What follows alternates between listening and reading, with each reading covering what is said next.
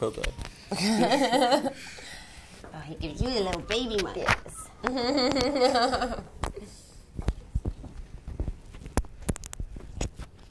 Okay. So they got you up early this morning, huh? Yeah. Just My like, body was there. I don't know if the mind was there, to tell you the truth. just like being on the set, huh? Those early morning Where are you? calls. So Atlanta and then back home, or? Atlanta, then New York for a couple days, then LA, Oh, then back to New York. oh, good. So we got like about a week. All right. Well, Marisa Tomei, welcome to Dallas. Thank you. I really appreciate the fact that you came here to visit with us instead of us having to go visit with you as we've done in the past. My pleasure. Although that was nice too. Here to talk about what women want. And we could spend the whole time, you know, what do women want? I'm sure you've been asked that question on this tour. So when people say, what does Marisa Tomei want? What do you say?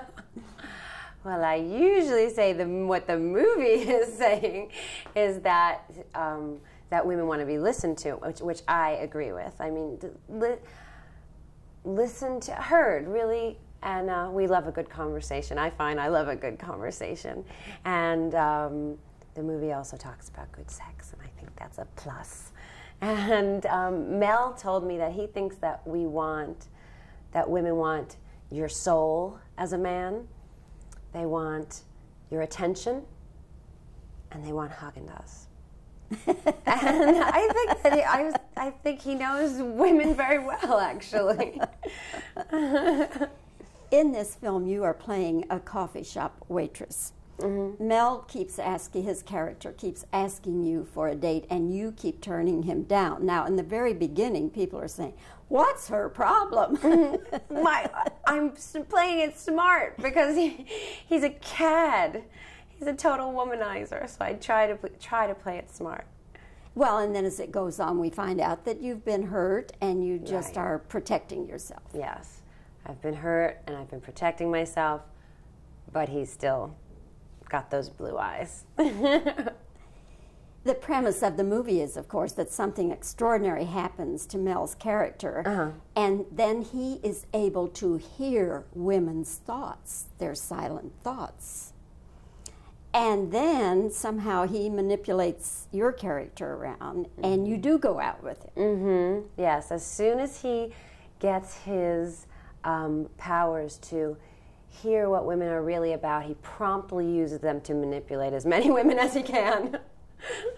But you do have a romantic interlude with him. Oh, yes. Oh, I have quite a romantic interlude. It's a sexual liberation for both parties. On a scale of 1 to 10, how good a kisser is Mel? 10. I probably shouldn't say that. Save something for the mystery. 9.5. Or maybe 10 plus. I have not been kissed by Mel, but well, you know. I read in I think it was in Linda Obst's book or another woman producer's book. They talked about Diane Keaton having to kiss him and how great Diane was raving about what a great kisser he was. And then I heard Rene Russo talking about it. So we'll just form a little club, a little Lonely Hearts Club. The Mel Gibson kissing fan club. Yes, exactly. Okay. Did you ever work as a waitress? I did, but it was a cocktail waitress. I worked as a cocktail waitress. Where? At a catering hall in Brooklyn. And how was bar that? mitzvahs, sweet 16s, weddings. It was fun. I'm not a very good waitress. I wasn't then, anyway. Well, you played a waitress also. I have a second shot at it. You played a waitress also in Untamed Heart. Yes, I did. Yes, at the diner there with Rosie Perez. Yeah. Yes. I played a waitress there. So you're experienced. Yeah. Yeah, you could join the union. I I have been around Mel a lot, and even with the press, or at least with me, he's always joking. You know, you ask him a question, and then he's always joking around and giving you the answer. So is he like that on the set? He is like that on the set. He's extremely professional and an extremely great actor, even better than he is a kisser. Like, that's the priority. He's so good, and it's so good to play in a scene with him. And the set is very light because he does joke around, like you're saying, but always with that professionality and that focus underneath it all. And yeah, he made me laugh a lot. Keeps the set lively and kind of loose. Especially during a comedy, it's nice to have that laughter. We have not seen Mel Gibson in this kind of comedy. Did he surprise you, or his performance surprise you? The dancing. He really pulled that out of the sky. That's so incredible, because I was there and he was telling me, oh, I'm going to go learn how to dance now. I was like, what do you mean you're going to learn how to dance? He's like, I don't dance. So he has this choreographer there, and he learned it within a week. It's fabulous. It's a great takeoff. It's kind of an amalgamation of Gene Kelly and Fred Astaire, because Fred Astaire did that hat rack. Fred did the hat rack, and Gene, he kind of has more of the body of Gene. Yeah. Well, it's a highlight of the film, isn't it? It's really great. Yeah. You won an Oscar in 1992 for My Cousin Vinny. Now, where do you keep that Oscar? I keep that Oscar on my little dressing table in my bathroom in New York. So I have all these perfume bottles and little things, and it's just kind of mixed in there. And Oscar is there overseeing the perfume. Yeah. Overseeing the dressing up. But as you look back on that night, can you remember how you felt, and can you remember all the things that were going on around you? A lot of it I can't remember, because it was such a whirlwind and such high emotion. But I was elated. I was elated. It was so wonderful. And I remember tripping up the staircase. I remember that Joe Pesci met me right in the wings as soon as I got off the stage. He was right there to see me, and he said, "Come on, I found a phone. Let's go call your mom." Oh, your mom wasn't there? No, she wasn't there with me. She was in New York, and so I got to call her right away. My brother was with me, and it was just a great night. It had to be a euphoria unlike any that you had before or since, I guess. A certain kind of euphoria. Yes, in your business life, kind of, definitely. Yeah. Yeah. You, in 1994, you did a movie, Norman Jewison movie. I thought I had seen every movie Norman Jewison ever made, including the outtakes, but I missed this one. Only You. And you worked with Robert Downey Jr. What was he like then? He, as he is now, is an incredible genius. He's an amazing, amazing actor. And he inspired me every scene that we did together. He made everything that we did 100 times better. He's just so smart and so funny and very, very professional. And I know him, too, through the years and have such respect for him as an actor. And it makes me just so sick that, you know, something can't be done to help this man get his life together. Yeah, I know he's trying hard, and I feel he will. And he is. He's made a lot of changes. Made a lot of changes. Well, I hope he comes through this latest one okay. But most of all, I just want him to get well and stay well. Yeah. Yeah. Well, Marisa, again, I must tell you, I love this movie. And I love your performance. I think you're just absolutely perfect for the role. Thank you. I don't know who else I'd put in there. Thank you. And I hope the film does well for all of you. Thanks. And people are going to be in for a big surprise when they see Mel Gibson in a comedy. Thanks so much. Thank you.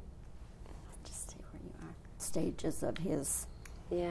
problem and rehab. And when he had it together there for a while, he seemed so happy and so content, and I just thought, oh, you know what, I really did. I just hugged him when I left. I said, I'm so happy to see you well. And then, you know, I don't think we understand that problem. No, we do I agree. not understand it. Yeah, because he's such a treasure, and something about the way that we're approaching. Oh, wait a minute, we're shooting. Yeah. Also, He's a great on the treasure. low man, we'll get a little more sound that you can use to intercut for cut shots. So if you want to go back to the question, and we'll use the answer on this and where the reversals we want. You want me to re-ask a question that I did ask? That you do want to use, yes. And we'll use a 2-shot, go to a 1-shot for editing purposes. Yeah, okay. I don't know, we don't have a lot of time. We need to keep it rolling. Okay. On a scale of 1 to 10, how good a kisser is Mel Gibson? On a scale of 1 to 10, how good a kisser is Mel Gibson? I'm going to say 9 because I really mean 10, but I want to save some of the mystery. That's great. That's great. That's great. Okay, let's do the reverses now. We're rolling. We're rolling. Your character is a coffee shop waitress, and she keeps turning Mel Gibson down when he asks her for a date, and the audience is going, is she crazy or what? And then we find out why you keep turning him down. Yes, well. I apologize. Eagle eye, let me tell you. He doesn't miss a thing. You're rolling. Okay. Your character is a coffee shop waitress, and Mel Gibson keeps asking her for dates, and she keeps turning him down. And we think, are you crazy or what? And then we find out why she turns him down. Well, yes, because she's been hurt so many times, and she knows that. Do I have to keep talking? Yeah, no, that's fine. Okay. That's fine. No, that's fine. I can't remember if that's the way I That's started. Or, okay. This is one I forgot to ask you, but let's try it. I can B-roll it. Okay. Would you like to be able to hear other people's thoughts? I'm on the fence about this one. I think I would like it once in a while to hear men's thoughts. Maybe on special occasions. Maybe when my birthday's coming up. Find out what he's getting me. You could have an on-off switch. Yes, absolutely necessary. That's good. That's good. All right. Did you ever work as a waitress? I worked as a cocktail waitress, actually. Slinging drinks, okay. yes. Right. I find in interviews that Mel Gibson is always joking around. Is he like that on the set? Yes, he is. He's very, very funny. He's very quick-witted, and he's very curious about everything, so his mind is always racing and making me laugh. Were you surprised at how good Mel Gibson could do comedy? No, I was not surprised. I was not surprised at all how good he could do comedy. I see it in other elements of his work very strongly. Did Mel Gibson dance before this? I don't think that he did. Yeah, it'll cut with something. Are you sure? Yeah. I feel like you're setting me up here, honey. No. Okay. No. I know where it'll cut. Okay. I know where it will cut. Okay. Where do you keep the Oscar you won for My Cousin Vinny? I actually keep it on my little dressing table in my bathroom with all the bottles, perfume bottles. In 1994, you worked with Robert Downey Jr. in Only You, a Norman Jewison picture.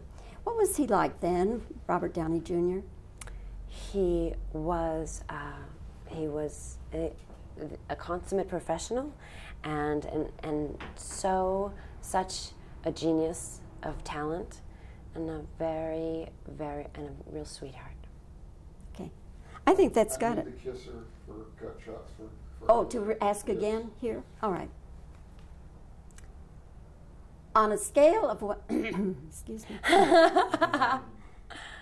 on a scale of 1 to 10, how good a kisser is Mel Gibson?